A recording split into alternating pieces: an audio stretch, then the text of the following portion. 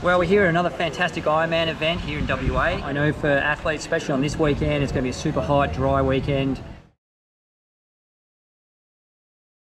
Regular, so making sure that you're taking it in every 30 minutes, 15 minutes. Have your hydration actually in front of you, so it's in a bottle of some sort, so it's encouraging you to drink. The big thing on the run is actually understanding how to consume fluids. Simple thing is just to squeeze your cup, sip away, get what you need in. Alternating between an electrolyte bottle and just a plain bottle of water.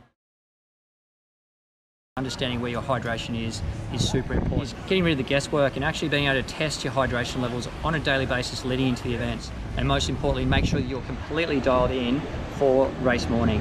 And that's MX3 in a nutshell.